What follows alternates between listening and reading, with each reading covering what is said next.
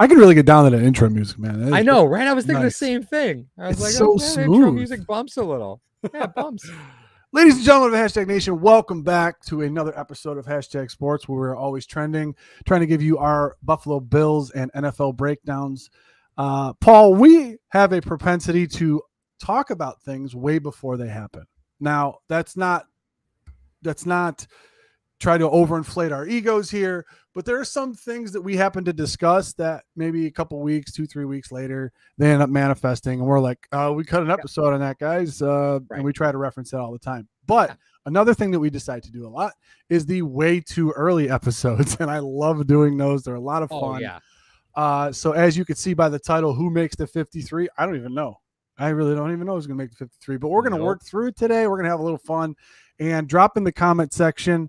Not necessarily who you think may make the 53, or any kind of comments of you guys are crazy, this guy's going to make it, or you guys forgot about this guy. I think we all know that Josh Allen is probably going to make the roster. I'm hoping. But the point is, I did that to see if he was listening. He wasn't even listening. No. It's too busy. Doing work over here, Mario. Doing work. I can't wash clothes. I'm saving lives over here. So what I need to do is I need to share my my tab really quick with everybody, because we're going to just put up the roster. We're going to have some fun, and hopefully you guys have a little fun too. But before we get to that, make sure you smash that like and that subscribe button. All of the socials will be listed in the description in our link tree: Instagram, TikTok, Twitter, and all of our links to iTunes and Spotify. Today's show is going to be sponsored by Mr. Rogers Homes. And be on the lookout for the golf tournament that we're going to have on September 18th, the day before the home opener. Charity to be determined, and we'll give you all the details on that. But we've been doing it, and we've been able to donate to a great charity, Matthew 25 Farms last year, the Punt Foundation before that. And we got another one coming up this year that we're going to announce. So be on the lookout for that in the community tab. We also have a Patreon, but that's not here. There's a lot. There's a lot going on. There's a lot in there. So, Paul, let me just throw this right on the screen to see. Put that there. All right. You want to go offense or defense first? Why don't we do defense? Let's do defense first. Let's do defense. Oh, got it all right here. Obviously, if you guys have known, if you go on Our Lads, this will be available to you as well. All of the guys listed in green are rookies, and you're going to see how the players were acquired and what round they were drafted in and whatnot. Obviously, Jordan Phillips is CC's cap casualty. Ed Oliver in 2019 was a first-round pick. So you guys know all that stuff. All right. That being said, is my cursor not? Oh, it'll highlight the guy's name. Okay, here we go. Right. So if we look at the starting players that we have on here, Paul. Are we trying to go 25, 25, or are we going 27, 23, like... I guess we'll just see how it breaks down, because I think both of us, when we talked about the tight ends, we only had two actually making the roster. Right. So, which will open up a spot for a couple other positions and stuff like offensive lineman. I think that the two biggest positions will be the offensive and defensive line. Yeah. And then followed by the wide receivers. For me, that's how normally it was. And history says, right? History says that's the way it's going to go. Another thing you guys want to do, as we're all looking at this chart, you want to notice that if the player's name is in all caps, that means he's over 30. That means he's over 30. So another thing to keep in mind as we're going through this roster. So obviously, starting team, you're not going to debate any of those guys. You got Rousseau, Oliver, Jones, Miller on the front. Even though you said Miller is listed as a linebacker, correct? Yeah, it's just one of those things, right? I mean, Miller is primarily played in 3-4 systems, right? And then again, some people are calling him a strong side linebacker. It just depends on the depth chart that you look at. We know Buffalo has not run 3 linebacker sets, so that's not really a fair representation of what this defense does, because they're typically just running 2 linebacker sets. Because if you have Von Miller out there plus 2 linebackers, it means you're losing who? Losing Teron Johnson or Jordan Poyer, like you're minus one of those guys if you have 4 guys down. I'm just thinking of, you're not really losing those guys if you got Miller in there. I mean, it does shed some light on, because a lot of teams play a lot of different defenses now, Paul. I mean, you could be a core 4-3 team, but yet the Bills ran nickel how much last year? It was insane. Primarily. Yeah, it makes sense to sign Jordan Phillips and Tim Settle then, if you're thinking of going to a 3-4 scheme, because those guys can hog up the middle on you. And you can have Miller on the outside. But that notwithstanding, You have Milano and Edmonds. You have Elam currently in there, Poyer and Hyde. And then White is listed. However, you guys know that he's not going to be back until late October at the earliest. And Teron Johnson's your nickel back, which we know is probably going to be the case. Dane Jackson will probably be in that role to start. Obviously, the incumbents get first crack at it. And if they are not up to snuff, obviously McDermott and Frazier will make adjustments accordingly. But Christian Bedford's been making some noise in practice lately, Paul. Sure. Yeah. Hey, rookie's got to eat too, man. He does. When they're running the same play 4 times in a row, because something went wrong. Eventually, the CBs are going to figure it out. But there was a lot of smoke around Nick McLeod last year. He was a guy that people really wanted to make the team because they thought that he had earned it. I think he ended up in Pittsburgh, if I remember correctly. He got picked up off of waivers, went to, I think it was Pittsburgh, but now is back. So again, depth chart doesn't say that's somebody you need to pay attention to, but Nick McLeod made a lot of noise last offseason. So I'd like to say from a business decision with some of these guys, Buffalo, everyone's looking at Buffalo now. Buffalo wasn't really a place that a lot of people wanted to go, and now you're sitting there thinking, hey, this is a place I want to go. Even if I don't make the team, I'm gonna have a chance because Buffalo re-signed me. That means another team would be like, hey, if Buffalo re-signed him, I want that guy. So it's beneficial for them to even just to be in camp. So it's a really good thing. Well, we're seeing something similar with the cornerbacks as we saw with the wide receivers, right? Because we cut an episode on Isaiah McKenzie, whether he was going to make the 53-man roster or not, actually kind of defending whether Isaiah McKenzie could make the 53 or not. Yes. I'm not going to say that a previous episode a couple weeks ago wasn't the catalyst for that, with like 100 comments telling me when I said Isaiah McKenzie wasn't going to make the team that I was clearly wrong. But the wide receiver group, you have Stephon Diggs making like $11.7 million, and then it's everybody else at less than $2 million. And you look at the Bills defensive back group, and you're seeing the same thing. You got Tre'Davious White making all this money, and then it's just everybody else after that. Right? Like it's not even close. It's wild to see. That's where they choose to save money, right? There's choosing to spend a ton of money across the defensive line, but they're going to bargain basement shop at the cornerback position. And they're going to bargain basement shop at the wide receiver position. That's what they've done the last few years. That's kind of been the brand of, how they build their roster. So that seems to be the way Bean likes to do it. Something to keep in mind. It is definitely something. I just want to check on Poyer's draft position really quick. I just thought it was very interesting that you have Poyer and Hyde that they brought over, and he was a 7th rounder. Right. And then the 2 backups that they have in Jaquan Johnson and Demir Hamlin, they're both 6th rounders. Right. So I just thought it was interesting, the depth of this Buffalo Bills team, Paul. Look at the second, just like the depth chart here. I would be comfortable trotting that out. Sure. For like 4 or 5 games. If you gave me the second team defense of the Buffalo Bills, you could probably hold teams to 21 points. Right. I think that would be feasible, right? Look at that roster. I think that's the biggest thing, that so many people are having so many different positions now with the Buffalo Bills, especially in camp right now, because of the depth of this team. There's so many options for them to go and for them to do what they want to do defensively, that you're like, oh, okay, all right, Jordan Phillips, Tim Settle, Boogie Basham, AJ Epineza. That front 4 would make some noise. I think they would still make some noise. You want to put Dotson and Bernard in the middle in the weak side. I like them too. They're fast, they're quick. Dotson tackles everything. Yeah. And Bernard is just a machine in there. And you got Dane Jackson and Christian Bedford in there. They're not the best of corners. They're not going to be starting on all 32 teams, but with Hamlin and Johnson back there trying to back them up, I think they could make some noise. And then you got Ciaran Neal in the slot, who's just the Hulk.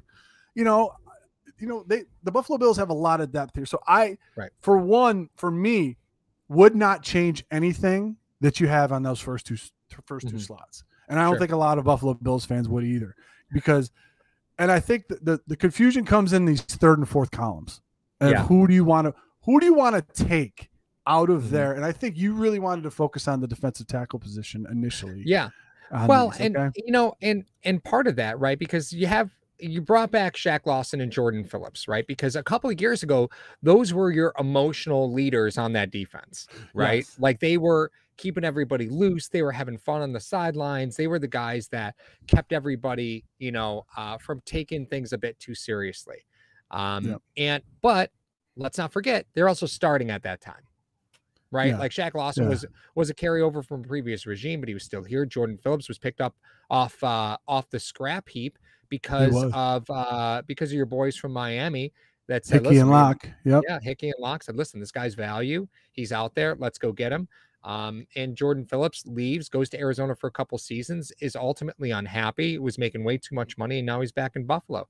But they had so many other transactions. A player like Shaq Lawson, you got Boogie Basham. Like, isn't Shaq Lawson and Boogie Basham essentially the same player? Like, isn't the skill set like pretty similar? And if you look at Jordan Phillips, you've already signed DaQuan Jones. You've already gone after Tim Settle. DaQuan Jones is older, but Tim Settle is a really good football player. He's really good. Nobody's talking about him either. That was such a smart signing. The fact is, Jones or Settle in that spot, they're going to open up so many things for Miller and Oliver. Mm-hmm. And then you got that freak show on the other side in Rousseau. Right. This is why it makes sense now when the Buffalo Bills drafted Rousseau. I mean, we saw it as athleticism his rookie season, but now when you put these horses in between those guys, it's scary to see what it is. And I like your assessment though. Like Basham is like a younger version of Lawson. Mm-hmm. And I understand that. And it's assignment football. Will Lawson make the Mark. team? I don't know. I don't know, right? But it's assignment football. I think that was one of the things that kind of kept Basham off the field last year was he struggled with assignments, right? When he played, he was fun to watch, but he did have struggle with some of his assignments, right? Yeah. He struggled to kind of contain the edge. You get caught off. He get kind of pushed out by pulling guards. Like there were some things that, he had to get accustomed to at the NFL level. So you get Shaq Lawson because he was there. He wanted to come back. He'd just come off a pretty decent contract because teams felt there was a lot of value in him. So again, you get him for a song and he's the perfect handcuff to Boogie Basham, right? He is a perfect handcuff to Boogie. But when you really are unpacking that defensive line, is it possible that Shaq and Jordan, as fun as they were a couple seasons ago, if they're not the guys, is that going to be a little too noisy? Right? Like, are they going to be unhappy if they're not the guys? I think they both came back knowing they weren't going to be the guys, but the question is, will that impact the dynamic and make it hard to keep them? Right? Like, I love the ability. I love the thought, but it's more than just X's and O's, right? Like you gotta manage the locker room too. So do you think Phillips and Lawson are going to be a headache off the field? Oh no, I don't. We're not even gonna approach the fight at camp. Oh yeah, that little thing. It was what it was. It's camp. It's not. That wasn't even at a kerfuffle or a Donnybrook scale, right? It was more of a melee. I would say a dust up. I think it was a dust up. Dust up. Donnybrook's more for hockey for me anyway. But the point is, I don't know. Nobody's spoiling up before training camp. Nobody's spoiling up. I think we got to realize that the NFL is as much political as it is. Things that happen on the field happen off the field as well. Mm-hmm. You talk about the Buffalo Bills have proven that they will reward guys that they draft. They will reward guys that are free agents that they bring in that will perform. If they sign you to 1 or 2 year deals, Jordan Phillips and Shaq Lawson are the proof that you can get paid somewhere else if you do not want to be in Buffalo. And guess what? They just also proved recently that even if you leave, we will accept you back if you want. If you want to come back, the door's never shut in Buffalo, basically. Mm-hmm. So if you bring them back and you give them a chance in camp and then you decide to let them go, 1 or 2, one of them, 2, whatever, you still already set that precedent that you're willing to accept players back into your system, even if you didn't initially, draft them or have them on the team with you. And I think that sends a big message to the whole league with players to be like, hey, listen, I could go there, show how good I am. I can either get paid or I could stay. They'll take care of me. And that's a big deal to a player. So that I just want to get that point out there. But as far as it goes, not just being a prisoner of the depth chart, as far as the top 8 that you have, would Shaq replace Epineza? Because then the Bills organization, then they say, well, we may have made a mistake in drafting Epineza if you decide to, we're not going to. But that's one of the things you got to take into consideration too, because a lot of these organizations, they don't want to be like, we wasted a 2nd round pick on a guy. There's no way that they're going to cut AJ Epineza. Bean has shown that he could trade anything to anybody for anything, right? Like, does trading it make it less though, Paul? If they trade him, like if you cut a guy that you draft in the first 3 rounds, you're admittedly saying we messed up in our department. Like the guy didn't fit here or something. Roster anyway, they did the same thing with Daryl Johnson, right? Like you looked at it and said he's a guy that we would really like to keep, but the values. We're looking at the 53, and it makes it easier to make our 53 man without him here, right? Because he would have pushed somebody else off the roster. So let's just get something let's get a future something for him later. I mean, the truth is, Mar, if you look at the first 2 columns of that depth chart, right? That is 1, 2, 3, 4. That's what? How many positions? 11. That's 22 players. If you take just the first 2 columns exactly as they are right now, and honestly, I wouldn't change anything about the first 2 columns of that depth chart. Nope. Right? No. So that brings you at 22 players. Well, that means you're only carrying 4 corners, right? And you're only carrying, that means 4 corners, 4 defensive back, and 4 defensive tackles, and 4 linebackers. Well, Tyler Minkavich is probably going to make this team, so that pushes you to 23. You're likely going to have to pick up more than just 4 corners, so you're going to have to take Nick McLeod or a Cam Griffin Lewis. or maybe Cam Lewis, right? So that pushes you to 24, and that might be all you got, right? Like that might be it. If you're looking at splitting the roster right down the pipe, 1 kicker, 1 punter, 1 long snapper, that means you're only going to be able to carry 25 guys on the offense if you want to carry Shaq Lawson and you want to keep Boogie Basham and you want to keep AJ Epineza. I agree with you. There's a log jam there. If you go down the line now, Paul, the rules. I just want to take a sidestep for everybody, just so they know. Certain players are eligible, and certain players may struggle to make the practice squad. I'm just saying, due to the COVID regulations that they decided to keep some of the regulations that they had during COVID for the practice squad. Right? Can you just give a little bit of a background of what the COVID or what the practice squad eligibility is, and how many players could you put on your practice squad if you wanted to? So there was a huge expansion of the practice squad going into 2020, right? So there's an article on CBS Sports, does a great job of actually breaking it down. There are some changes to rules as far as how IR works now. So this is probably a totally separate episode about how all this really works, because even IR changed. But the one thing that happened that was different was that you can now keep veteran players on your practice squad, which has never really been the thing. Practice squad is now going to be at 16 players. Wow. But that means you have to cut 16 players to get them on your practice squad. You have to cut them or waive them, right?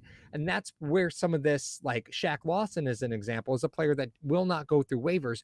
You could cut him, and then if no team shows interest in him, he can sign back with the Bills on the practice squad. Whereas a player like AJ Epineza, you would have to waive him, and then any team could say, I will just take him, and then he's on their active roster, right?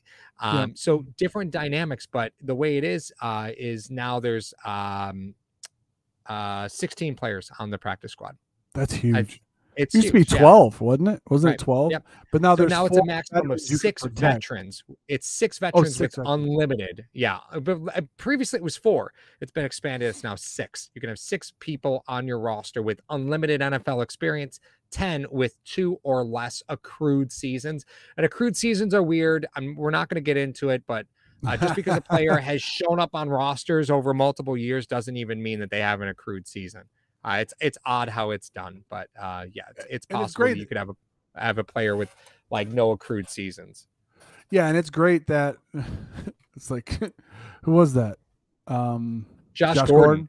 Yeah, he was in the league for like 8 years and he was still on his rookie deal. He never had an accrued season. It was great. Yeah, he only had like 3 accrued seasons. Yeah. But I think it was great. And I think, we'll go over to the offense in a little bit after we break down who else we have. But the fact that you mentioned, we talked about AJ Epineza versus Shaq Lawson. Shaq Lawson, because he has more than 4 years of accrued seasons in the NFL, you can immediately cut him and put him on your practice squad if you wanted to take that route. Epineza, because he has less than 4, as Paul stated, you would have to waive him. Then he goes through waivers. If any team wants him and wants to pick up his current deal as it is right now, they could do that, and the Bills would have no say in it. They're like, oh, no, we were going to put him on our practice squad. Epineza doesn't get a choice either. If he ends up on the Raiders, he ends up on the Raiders. Like, that's just what happens with waivers. That's exactly, and I think that's a point that gets missed on a lot of people, and I'm glad you were able to bring that up. So you said if we go to Shaq, we're at 24. Shaq puts us at 25.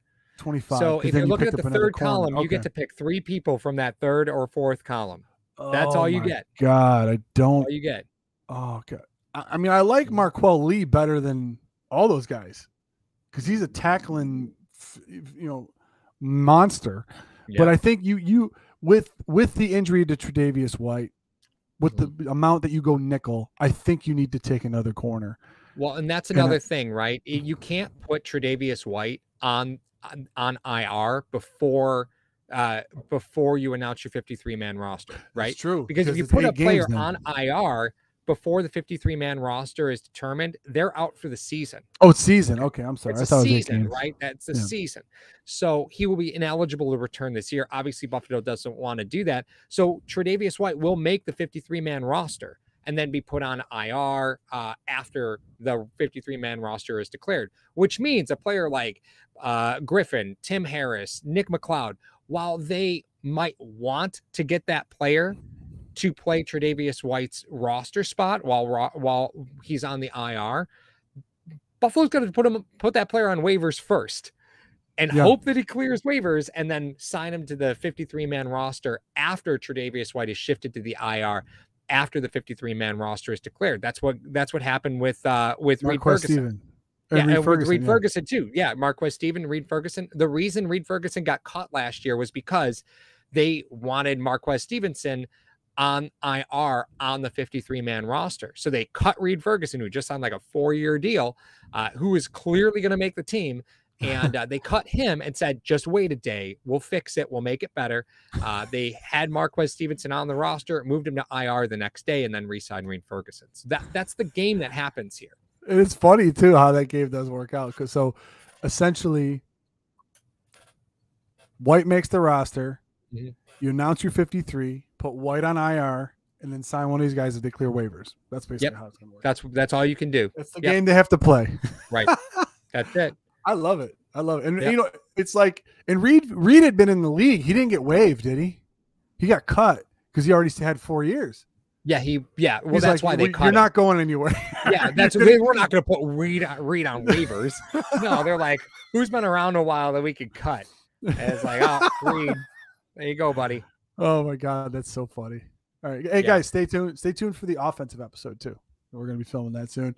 We went a little over talking about the defense. So yeah, I mean, just real quick though, I got to take McKavich, I got to take Bryant, and I got to take McLeod. Yeah, I'm taking another defensive. I'm kind of similar. I mean, I think McKavich makes the team just because he's that special teams linebacker. I have a feeling like McLeod is the guy. And then I know you're a Cam Lewis guy. I just think they're, I get it. Right. Yeah. But Giles Harris. Ooh, I like it. Well, I mean, I don't know if that's one of those things, man. Like, I don't know. I like him, but from a roster depth perspective, I imagine he's probably not going to make it. Fun to talk about. It's fun to talk about. Hey, maybe Jordan Miller, man. Those Washington cornerbacks. Give me all the Washington corners. How did I miss that? I know. Yeah, you love those Washington corners. Yeah, and again, when you start looking at it, you could cut Shaq and then bring him back if you got to put Trey on IR. Shaq's the guy you cut because all those other guys that we just mentioned all have to go through waivers.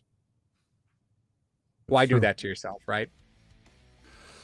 Yeah, it doesn't, and that's the game that's played. Right, exactly. That's what I'm saying. All right, guys, when we go, we're going to be right back. We're going to talk about the offense.